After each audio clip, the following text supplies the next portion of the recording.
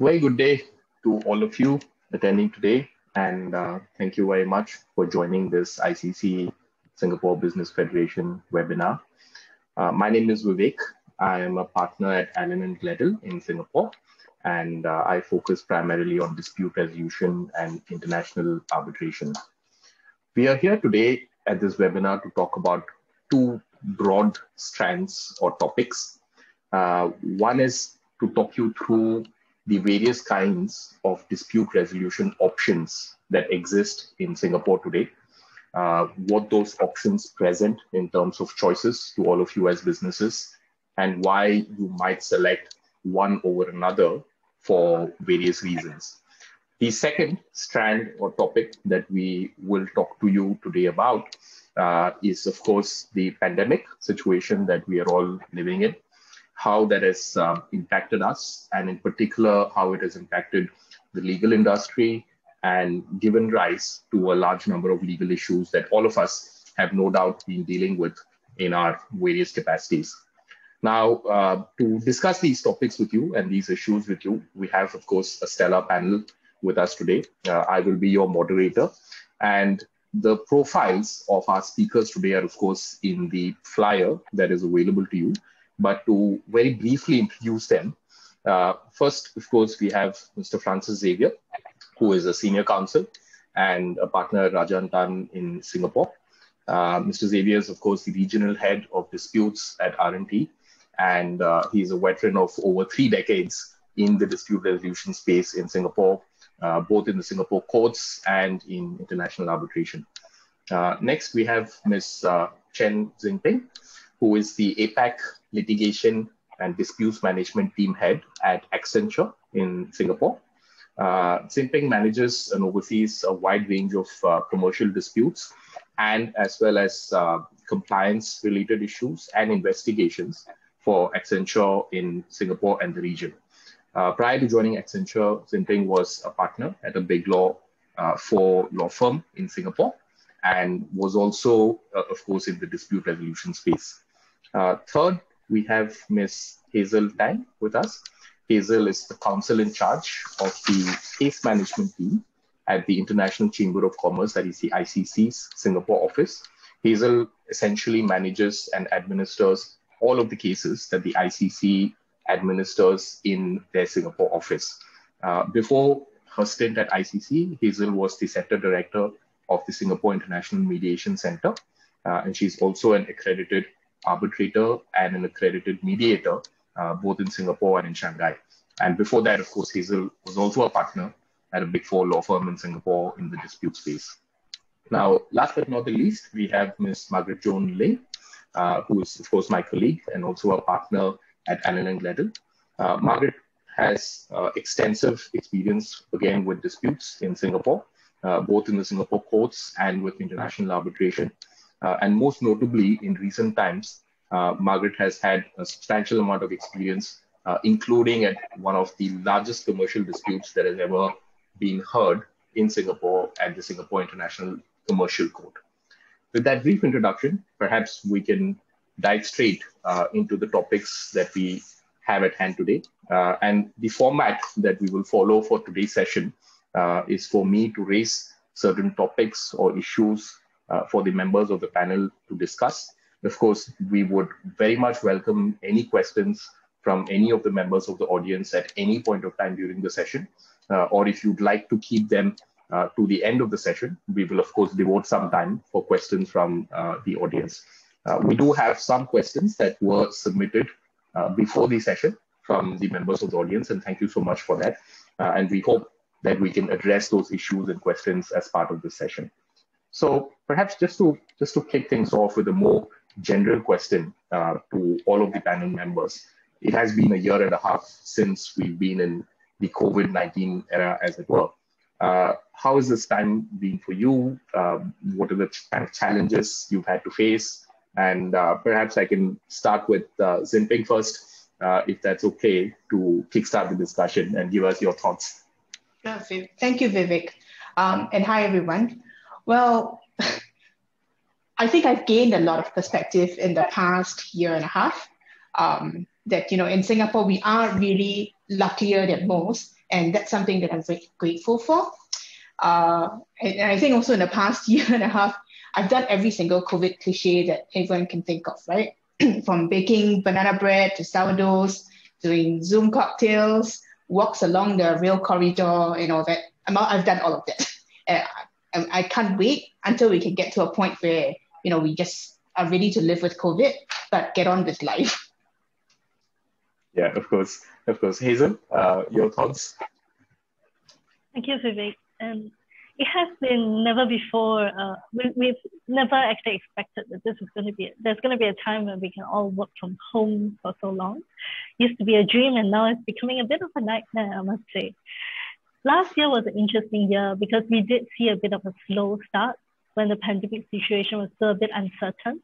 I think parties were still thinking of whether they can postpone commencing an arbitration until this is over. But then towards the later part of the first quarter, I think they realized that this is not going to end anytime soon.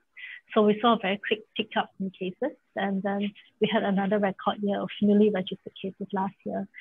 But it has been an interesting 1 year. All our court sessions have been moved online now. And that's something that has been a learning experience. Yeah, no, absolutely. I think we all have to kind of get on with it. And I mean, in doing so, I suppose all of us have had to adapt to working differently in this period. And just like to hear from all of you on how you feel each of the organizations that you represent or the general legal industry has had to adapt. And again, perhaps I can start with you, Xinping, particularly given the kind of multinational business that you work with. I'm sure you have many points of contact with different stakeholders.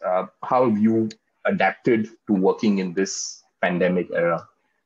Well, actually, luckily for me, from my company's perspective, because we are a technology consulting company, in many ways, we are ahead of the curve in dealing with the challenges from COVID. For example, many of our people, myself included, I worked from home most of the time, even before COVID became a word, in our dictionaries. But I guess from the business perspective, our clients now recognize more than ever, I think, the need to make investments in their technology and to future-proof their workforce. Because it is a near certainty, right, that there will be disruptions to the world and the workplace. And I think everyone recognizes that going back to the way things worked maybe 18 months ago is no longer an option. Right. Yeah, absolutely. And particularly, Margaret, I'd be curious to hear, your experience in the litigation sphere. Have the Singapore courts been equal to the task in terms of adapting? How has it been for you in terms of running cases before the courts or in arbitration for that matter? So there's been a dramatic increase in the use of technology. We had a matter before the Singapore International Commercial Court with international judges and witnesses who were overseas. So it was really, we had to make certain adjustments, for instance, in the hearing time, since the judges couldn't fly in, and the witnesses were also in jurisdictions with different timings. And there was also the issue of how do we make sure everyone is on the same page during the proceedings and referring to the same document. So we had to make use of technology, for instance, pulling up the document on screen share via Zoom. But it hasn't been an issue, it's been very smooth. And I foresee the greater use of technology in the future for sure. Right. And I also understand that the Singapore courts themselves, even for regular hearings, are using video conferencing and of course other forms of technology quite regularly now. Yeah, that's right. Even is that so, Margaret? Yeah. That's right. Even for case management conferences where the court is dealing with procedural timelines, we are having this dealt with by way of Zoom as well. Right. And Hazel, in terms of the ICC and the arbitral institutions, again, I assume that would be the case with the arbitral institutions as well. And we've had some experience with some of it, but I'm sure you see it much more closely in terms of what you've had to do to adapt.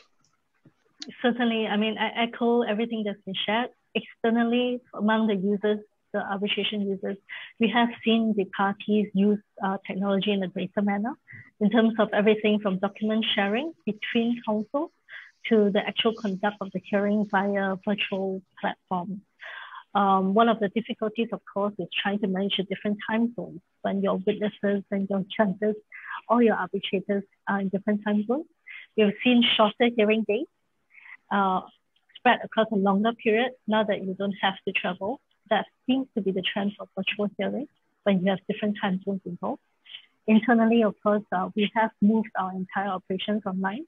But even before this, actually, the Secretariat primarily communicates by email, and we already have a document sharing system.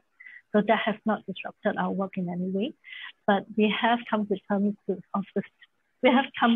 the fact that technology is going to be greater relied on, both internally and externally.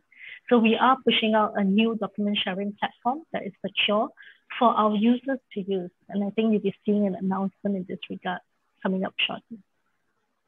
Right.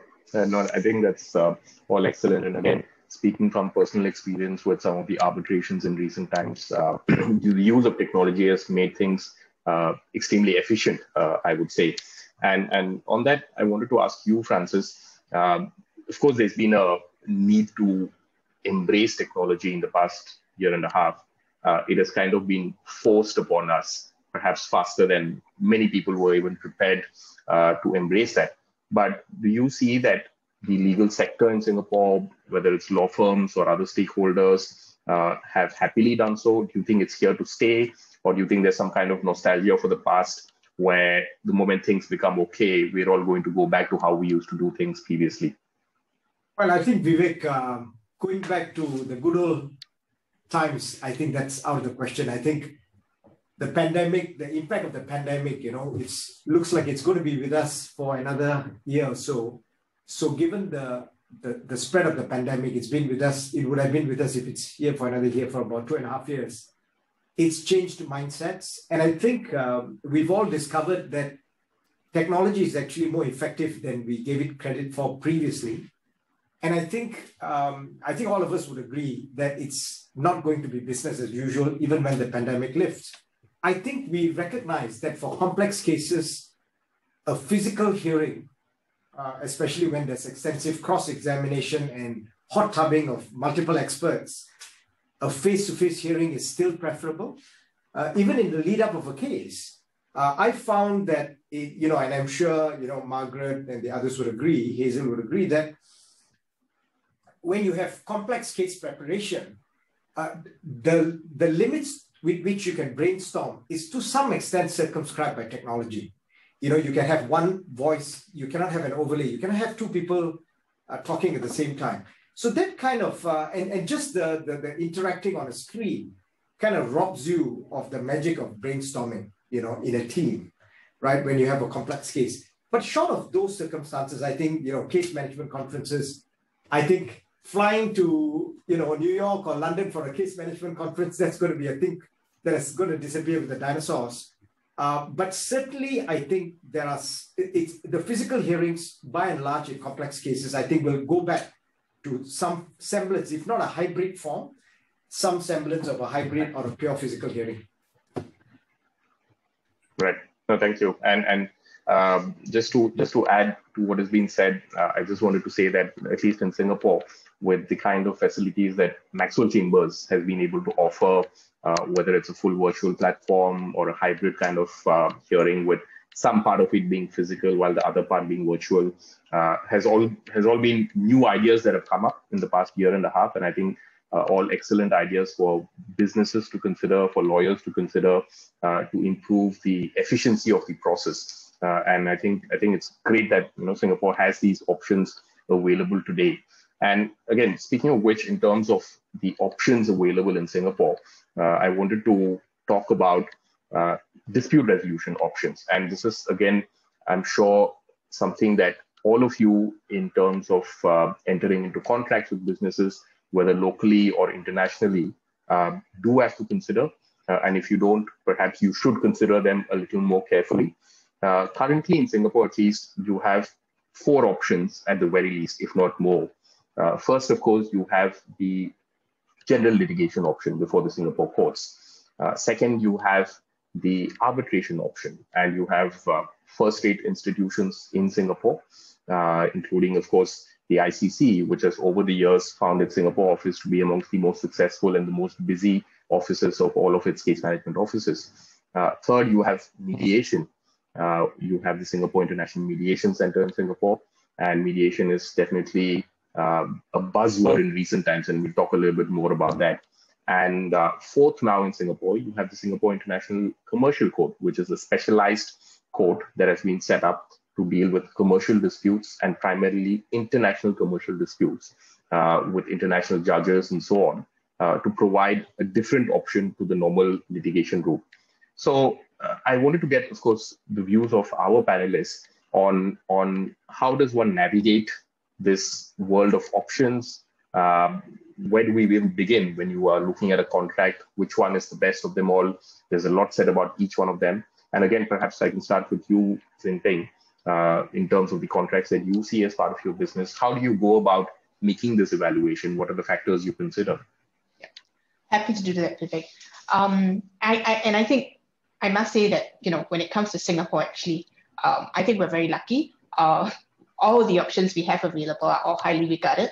Our institutions and our systems are well respected and world class. So really, the choice comes down to what factors the business feels is more important. And for us, it's things like confidentiality of proceedings, right? Another very important factor for us is the ability to maybe salvage or preserve relations despite a dispute. To a lesser extent, probably because in Singapore, our judiciary is very fast. Speed and cost is also a factor. But I think in terms of importance, it does rank behind confidentiality and relationship preservation for us.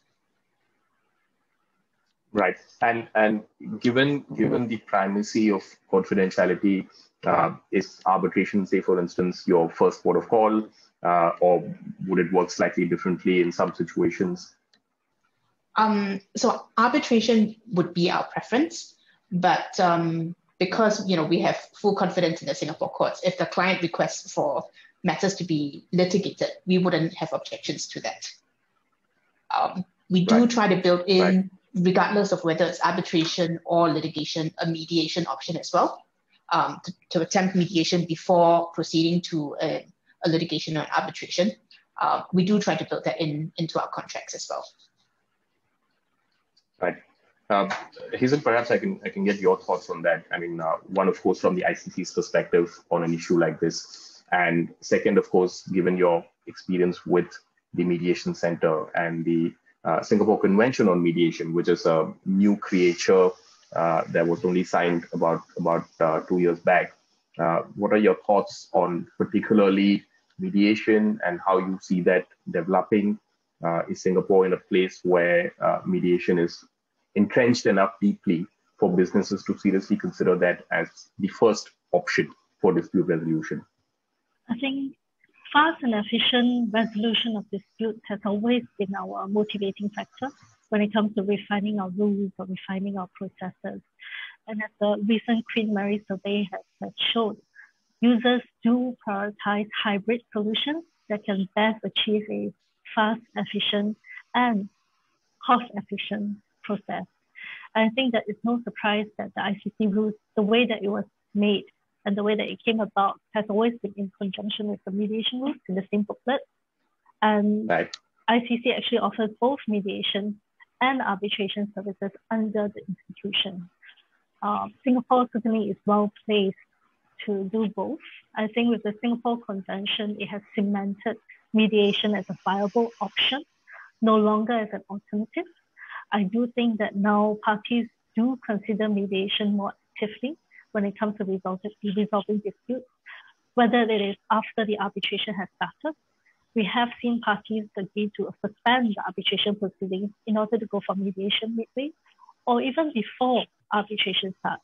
They come to us after an attempt at mediation, and then they start the arbitration process. And I think that seems to be the way to go, especially during this time when costs and whether there are still assets for you to enforce against at the end of the day is a very relevant consideration for the parties. Right. Thanks, Hazel. Francis, what are your views, and how do you advise a client who asks you this question, or perhaps somebody in your corporate department if they ask you to weigh in on which option is the best today? Well, I think Vivek, has been echoed. It would be horses for courses. I think if confidentiality, as you rightly put a keen finger on the pulse of, is the key, then obviously the solution is arbitration. But I think some part of the market wants a precedent. They want recourse to an appeal, right? Especially if you are faced with the company kind of litigation, right? They do want to have that recourse to an appeal. And sometimes they want a public hearing because they want to set a precedent. Maybe there is their standard form contract and they want to make it clear to their suppliers that this has to be construed in a certain way. So they want the precedent setting, and obviously then they will go to court. But, as Xinping has highlighted, generally we know that most disputes today go to arbitration because of the various advantages of arbitration. But yes, so I would say the front runners for the complex disputes would be SICC or even the regular courts and arbitration. And it very much depends on the preference of, the parties in question, It's a difficult choice, of course. I did note that you left mediation kind of a distant last one. Do I take it that you are not a big fan of mediation, or do you have some reservations? Well, thank you for pointing that out. And I think, mediation is now become a superstar, right? So I think people are recognizing that this virus is a common enemy.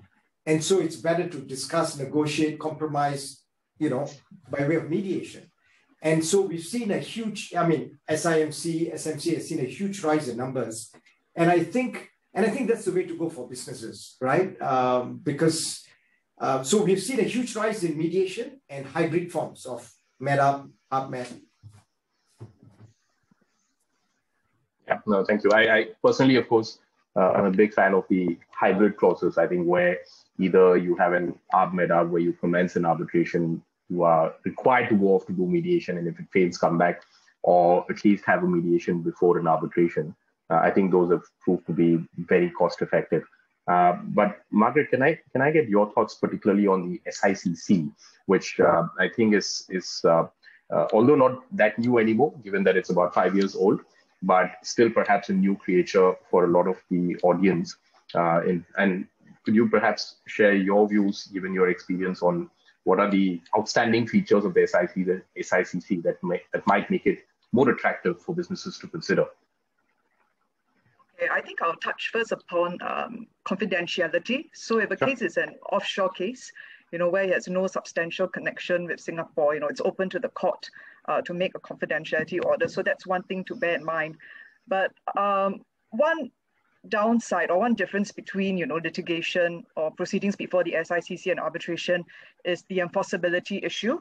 So, for arbitration awards, they can be enforced in 100 over countries that are signatories to the New York Convention, whereas for, court judgments, it depends on reciprocal arrangements between Singapore and other jurisdictions, although I know that I think there are various memorandums of understanding that have been entered into between the SICC and these other courts as well. In terms of the differences or the unique features of the SICC, well, you have foreign judges involved. So if you have a matter that hinges a lot on a foreign law matter, it's good to have a judge from that background. And you can even have foreign lawyers making submissions on foreign law, as opposed to getting an expert witness on foreign law to give evidence. So these are some unique features of the SICC. And based on the proceedings that I'm involved in, they tend to happen very quick. The timelines move very fast, which is a bit pressurizing, but I think it's good for businesses and clients when they're thinking about having this matter quickly resolved and written off their books. Right. And in terms of how you would advise your clients, would it be a fundamental difference perhaps whether the contract is a purely domestic contract, say between two Singapore businesses, as opposed to an international cross-border contract, say with a party in India or China or Europe for that matter? Definitely. If it's a more, if it involves international law elements, I would suggest, let's say arbitration or the SICC. And I think it also depends, on the complexity of the matter as well. If it's just a simple debt, claim for a debt, you might just go to the courts and have it resolved quickly. But yet, various arbitration rules also have expedited procedures. So it's really a whole mix of factors to consider. Yeah, and of course, I think what the underlying factor always is for a business that is based in Singapore, you do not want to be in the courts of an unfamiliar jurisdiction because that's recipe for disaster. So in the situation where you are not able to get a counterparty to agree to the Singapore courts, then arbitration or the SICC may be kind of other wire medias to get a counterparty to agree to still having your dispute resolved in Singapore, but in perhaps not in the local forums where a counterparty might feel intimidated. Absolutely right. And perhaps I can just get your thoughts, Francis, on whether you believe COVID has any impact at all on this choice.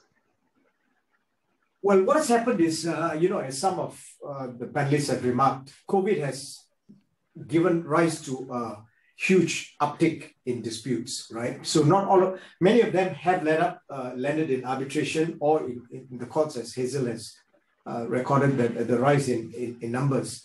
But I think what COVID has done is created a superstar in mediation, because that's what we've seen.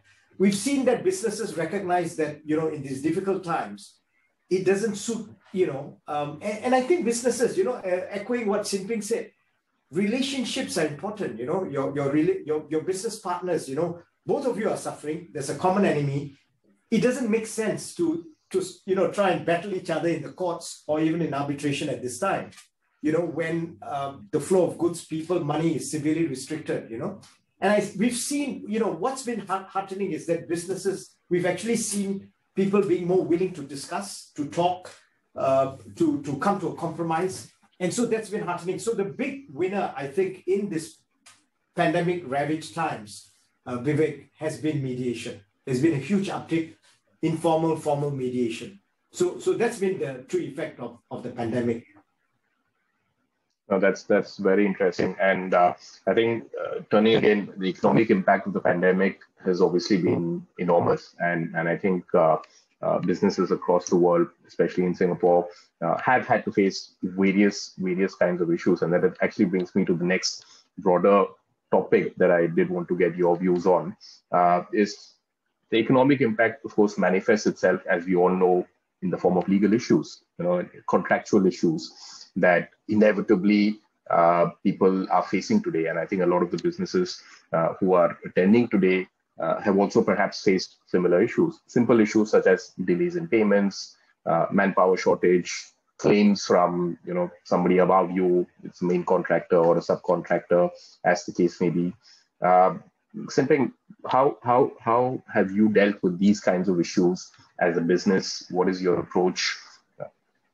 Well, first, I'm very glad to say we haven't contributed to the huge uptick in cases that Francis was talking about. I think for us, the perspective that we take is that we recognize COVID has an impact on everyone, right? Our partners, our clients, our own employees as well. And our approach has been that as far as possible, we try and work with our clients to address the COVID challenges collaboratively and together, rather than resorting to strict legal terms. And I'm actually very glad to say that the vast majority of our clients have been receptive to this approach. They've worked with us in these trying times, and together we find a solution to the problem, right? So, for example, a part of our business is in business process operations, outsourcing type of work. And these typically require that our teams are on site, whether at the client's office or our own office. But with the movement controls and lockdowns that we've seen all over the world, right? There have been restrictions that prevent our team members from being physically present in the office. And rather than trying to say the contract is frustrated or there is force majeure, we've worked with the clients to enable these people to, our people to work from home while putting in the necessary security protections, right? So this allows us to continue providing services to our clients. It enables our clients' operations to go on with minimal disruptions. And at the same time, we can still give our clients the assurance and the peace of mind that their security of their information is not compromised. And, and that's a change to the contract terms, but that has worked out, that will work out if, everybody can work together to try and get to that solution. Right. And I mean, everybody's in the same boat, I suppose, globally. Of course, there's minor variations depending on which country you are. So I can see the merit to that. But turning to you, Francis, and we do understand you are one of the lawyers who is involved in some of the leading cases in Singapore on force majeure. If things do go south, what is the position in Singapore when it comes to making claims on the basis of force majeure? What is your advice to businesses in terms of the rights that they do have, provided, of course, their contracts provide for it? I mean, so Vivek, like, colleagues in your firm and my firm, we've seen a huge number of people coming to us to say, we've been hit by this pandemic. There's a huge body blow. Can we rely on a force majeure clause, or would the doctrine of frustration apply? And, the answer legally, from a legal point of view, is very simple. Force majeure really depends on the way the force majeure clause is a contractual clause. So it very much depends on the specific wording of the clause in your contract. So during this pandemic times, we know for a fact that force majeure clauses have succeeded in India, New Delhi. Several cases have come on and they've succeeded. And you also have a recent Saudi Arabian decision on force majeure where COVID has been said to be a force majeure event, succeeded. Now, but that really depends on the terms of the clause, right? In terms of the doctrine of frustration, it's very difficult. And I know it has failed in the UK courts. There were several attempts to say COVID amounts to frustration that has failed in the UK courts. We haven't seen a case yet. I'm not aware of a case where COVID has been successfully argued to be a frustrating event. In the common law world, I haven't seen it. Maybe there's something that we missed it, but I haven't seen it. And it's no surprise that it will be difficult because frustration, essentially, you need to establish unforeseeability. You couldn't have foreseen the pandemic. So if you have any contracts beyond this, entered into contracts beyond the start of the pandemic, after it broke out in Wuhan, it'll be very hard to say it was unforeseeable. And more importantly, you have to show impossibility of performance. And a lot of the lockdowns, like even the current measures that we're having in Singapore, it's not permanent, it's temporary. So if you want to go down the route of arguing that it's force majeure or frustration, you're going to have an uphill legal battle, right? Because the court really, so I think the solution, and very much, listening to Xinping, it makes sense for businesses to negotiate and compromise rather than do a headbutt in these difficult times under the banner of force majeure or frustration, because it would be an uphill task, Back to you, Peter. Right. Hazel, what's your experience been with issues like this, disputes arising out of COVID? The general perception, of course, and I think as we've heard from Francis and Xinping, is that the issues are numerous, but are they actually resulting in people filing arbitrations? Has the ICC seen upturn of these kind of cases? Or is it that the issues are there, but they don't actually result in disputes? Well, we've certainly seen uptick in cases affected by the COVID-19 pandemic. And there are two main fronts on which they are impacted. The first is the nature of the dispute itself arose because of the pandemic, whether it's because the contract was not able to be performed or the parties just is not willing to perform the contract in light of the pandemic situation. I think a lot of disputes have come to us because of the pandemic. And certainly issues of frustration and force majeure are common defenses that we see the parties try to rely on. The second impact that I see is on the process itself. whether in terms of the party trying to start the arbitration, the dispute resolution process. The pandemic affects different jurisdictions different ways. And some of them are still facing lockdowns now, where basic infrastructure like going to the bank or getting the company employees to get payment processes going, there has been a lot of difficulty even on that basic level. So because of the pandemic, we've been seeing a lot of increasing more requests for more time to make payments, or requests for payment to be made in installments in order to get the arbitration process going itself, even though the nature of the dispute has nothing to do with the pandemic. So it has certainly impacted the way that the arbitration process has been going on in the past year. No, absolutely. I also personally do echo that, because I think it has impacted even how lawyers have been able to interact with clients, obtain instructions. Sometimes even access to documents has been difficult in some cases, which has, I think, led to extensions of times in the process and so on. But moving back to the issues in terms of the businesses themselves, Margaret, what would be your advice to our audience today in terms of the more on-the-ground issues that they're facing? And would you say that the pandemic has had such an overall impact that actually going into formal dispute resolution processes may be better avoided actually, given the kind of impact that the pandemic has had? Yeah, I completely agree that litigation, contentious proceedings really do not benefit businesses except lawyers. So in the course of last year and this year, we've given advices relating to force majeure. For instance, when there was the dormitories issue, there was a shortage of manpower, and certain businesses couldn't complete their contracts. So that was an issue that we had advised on. But ultimately, whether the force majeure provision applies, it's a factually intensive inquiry, and sometimes it's an interpretation of the facts and how lawyers play out the facts.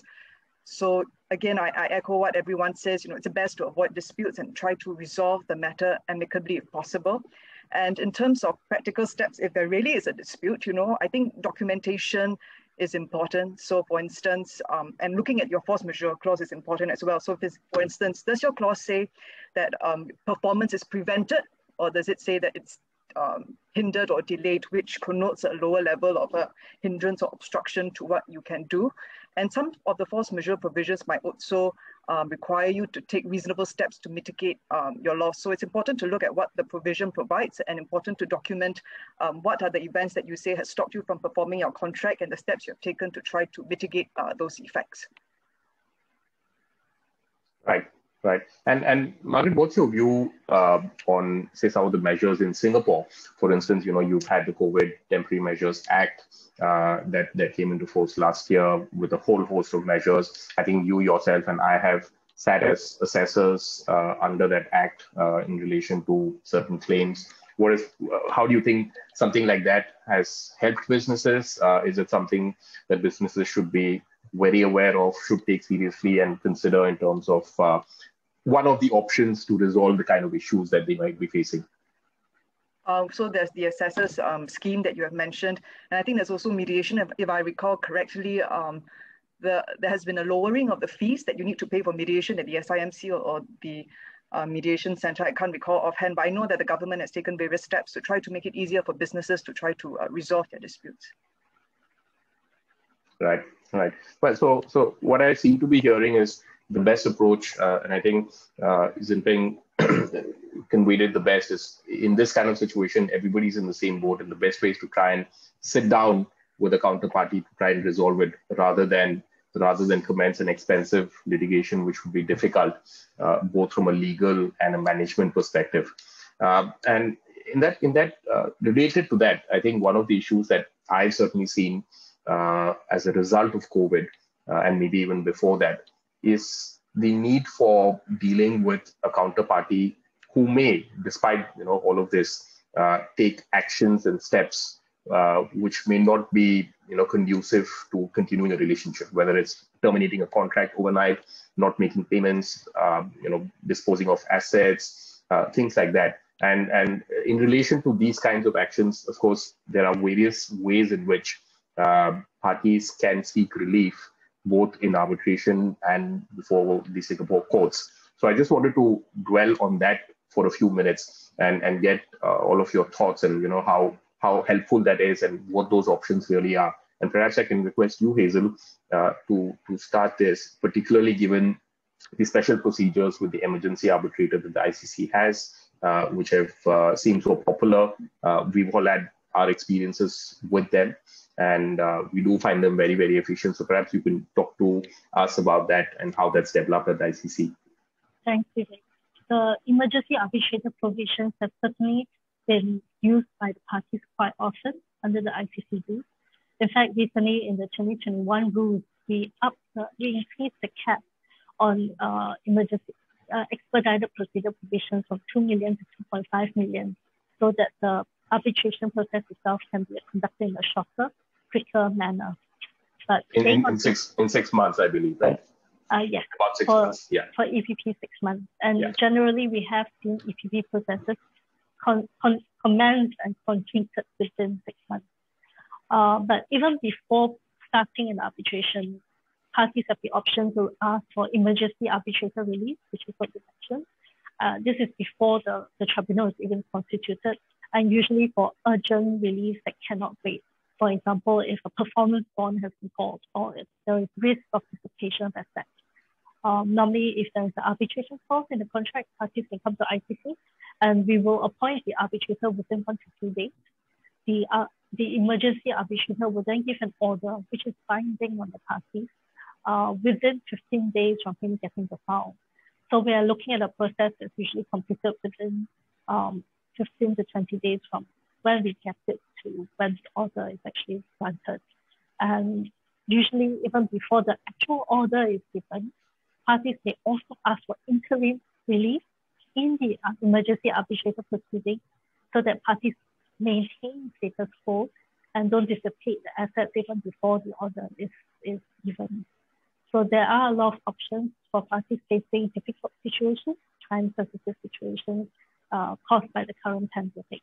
The EPP process, of course, is another popular option, especially for quantums in dispute which is lower than what is usually encountered, because the EPP process itself is a cheaper process and a faster process. So usually that's what parties go for if their contract satisfies the conditions and the amount is lower. Thanks, Hazel. And again, I did want to emphasize that having personally used the EA process at the ICC, I can say that it is extremely efficient, it is extremely quick and very, very effective. Francis, Margaret, I wanted to get your thoughts on this particular issue and how would you contrast that with the Singapore courts in particular? Vivek, I think if in Singapore, if you're before leading, arbitral institution like the ICC, you get seamless access to interim urgent relief, right? And paradoxically, the pandemic has made it easier to get this relief faster because now everything is online, right? So you don't, because now, we are now away from the fixation with physical hearings.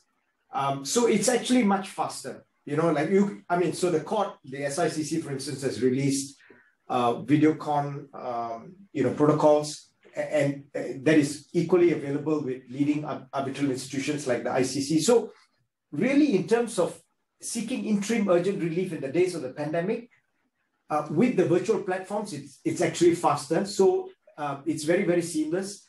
And you're quite right. The emergency arbitral mechanism protocols have really made it very accessible, even in arbitration. So you don't really see a difference, between the court recourse and arbitration, except in the rare cases where you need to go and have a bank injuncted. You need to injunct a third party.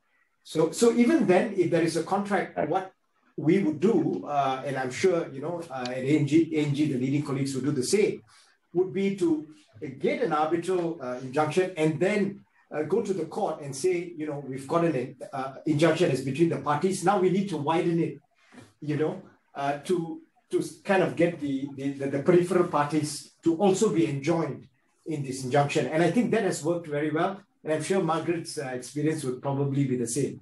Margaret? Yeah, I don't have much to add to that, except yes, where there are third parties involved, you probably need to go to the court because arbitration is a consensual process. But nonetheless, with technology and everything and the way the world has moved and developed, whether it's arbitration or litigation, in terms of how quick you can get relief, it's good for businesses and it's effective and efficient.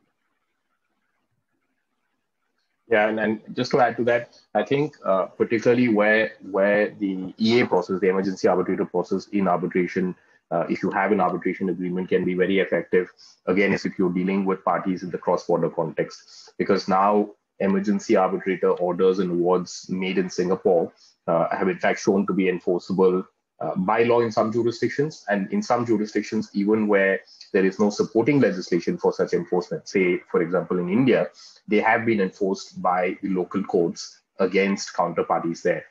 So it can be a very effective tool if you are dealing with a foreign party and there is some emergent action that you want to prevent. You can still have that issue determined in Singapore in a very effective, efficient way. And have it enforced against a counterparty in a foreign jurisdiction.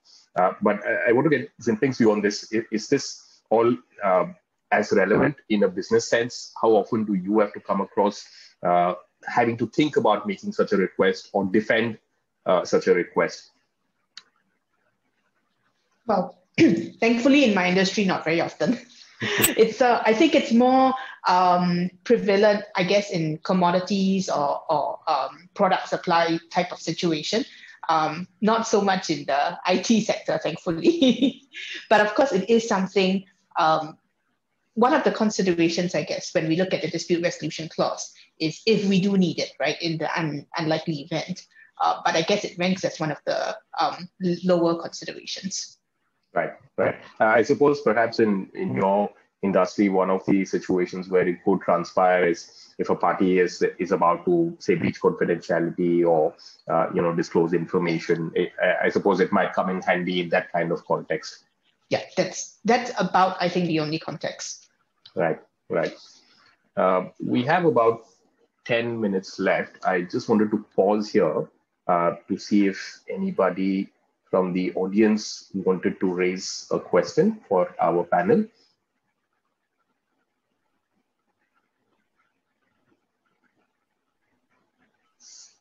Okay. If not, perhaps we can plod on.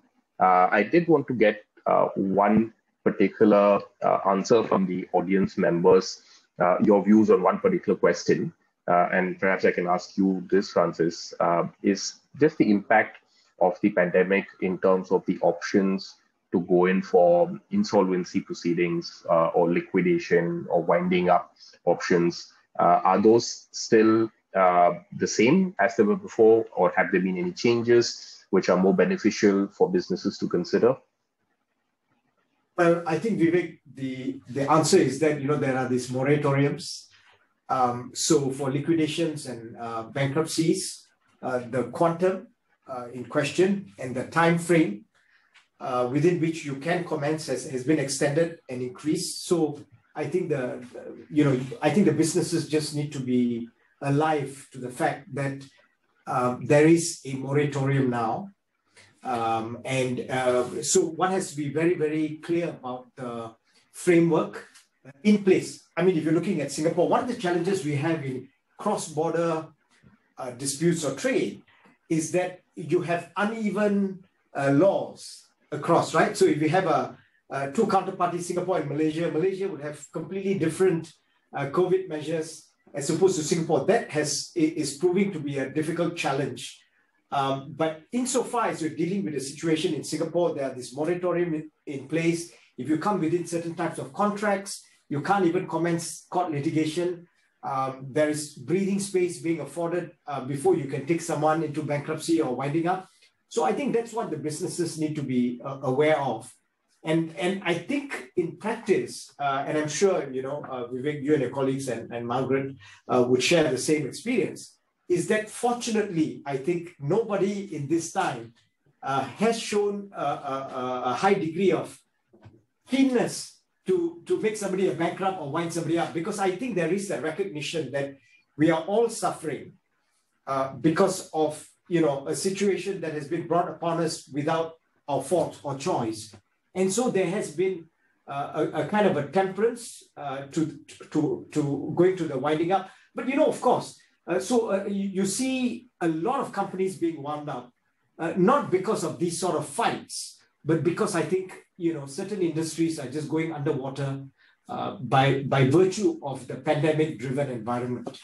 So I think that's good. Businesses have been enlightened in their approach. Right. Margaret, any thoughts on that particular area? No. Yeah.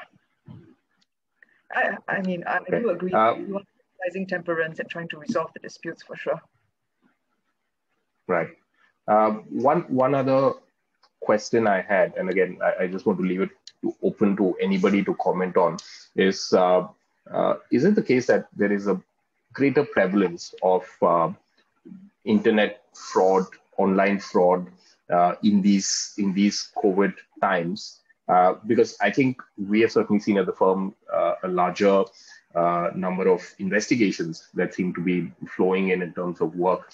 I just wanted to get anybody's thoughts if you'd like to comment on that. Well, I could go. There certainly has been an increase in such incidents. We have a cybersecurity practice, and I hear from my colleagues in the cybersecurity practice, they are busier than ever.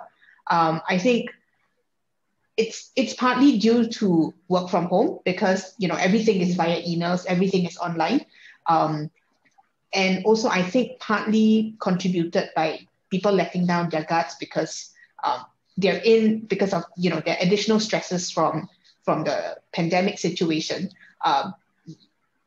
Sometimes people become a bit more careless, and that gives the phishers, the scammers, that opportunity to get that in.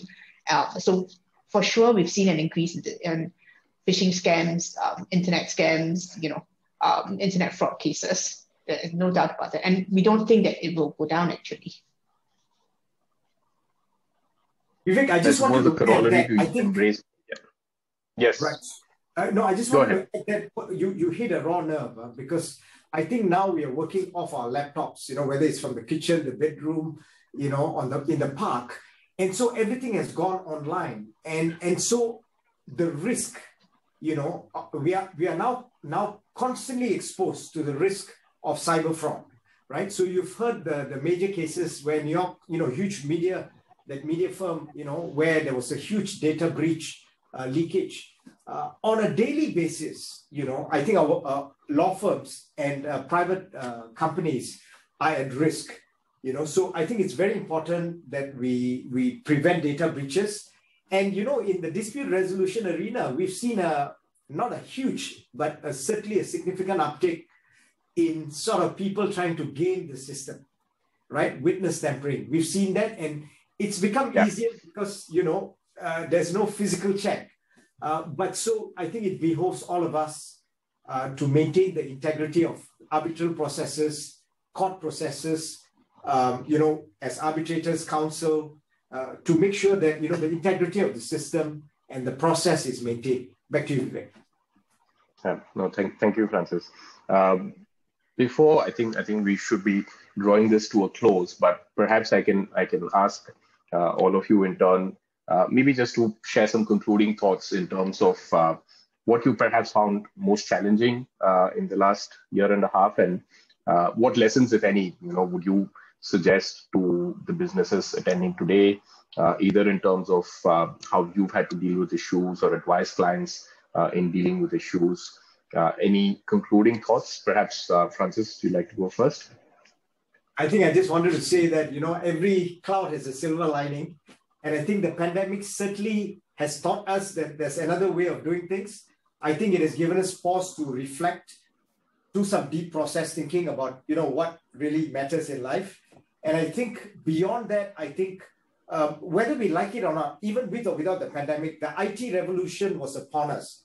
And I think the pandemic has forced us in many ways, challenged us in many ways to look at our traditional ways of working, of being, of interacting with each other.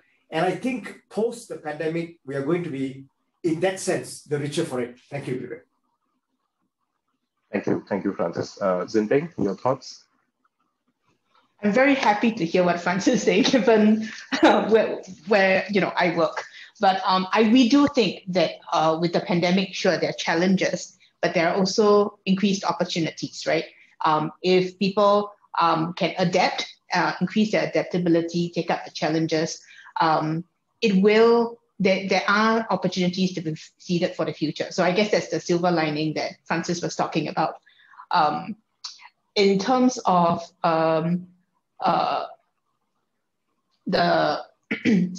in terms of challenges for the future, I think it continues to be who can pivot faster, right? Depending on whatever challenges come ahead, who can adapt, who can pivot faster, and I think that needs to be sort of front and center of everyone in the business, whether you're a lawyer, whether you're in the business, everyone working. How are you going to adapt? How are you going to make sure that you can always stay ahead of the curve? I think that's most important. Back to you, Vivek. And Hazel, I suppose the ICC experience is quite inspiring for all of us. So any thoughts on that? Thank you. And I definitely echo what has already been shared. I think the ability of an organization to pivot and adapt to the current challenges is going to be key in riding this out. I think the idea that the traditional way of doing things, in particular the reliance on physical documents, face-to-face meetings, that has to be rethought given the limitations. Just like how even ICC has to adapt our court sessions and the way that we interact to a virtual platform across our offices. I think going forward, companies do have to think about how to refine and tweak their crisis management strategy.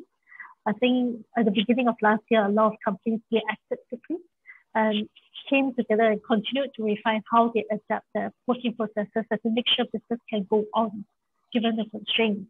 But now that we have a bit of a breather and it looks like this is going to be still a long run, you have to think about the crisis management strategy, how to refine it. And one of the things that you need, especially in terms of cybersecurity, if the company has not been thinking about that, I think given the current situation, as you've pointed out, we've seen our fair share as well. It's time to rethink whether the cybersecurity protocols within the company is enough, in addition as part of the crisis management strategy. Thank you, Hazel. Margaret, your concluding thoughts? Yeah, I think it's made us a more resilient and stronger overall in trying to adapt to the new normal. But I think it has somewhat blurred the lines between work and home, especially when you're dealing with international clients, and you just have to be nearly on call 24/7. So, but then again, it's a good challenge. It makes you stronger. It makes you better. Yeah, absolutely. I completely agree with that. I think thank you very much. And just again checking if anybody in the audience would like to raise any question or any comment on the discussion before we close. Okay, I think all that remains is for me to thank our panel members. Thank you for taking the time to join us, and thank our organizers, the SPF and the ICC. I think it's an indication of the times we are in that despite everything that is happening around us, we are still able to meet all of you, even if it is virtually. If at all, if any of you would like to reach out to any of us, the panel members, you can certainly request somebody at the SPF to guide you, or I'm sure Google will show you the right path. So thank you again. Have a good day, everyone, and thank you for joining us. Bye-bye.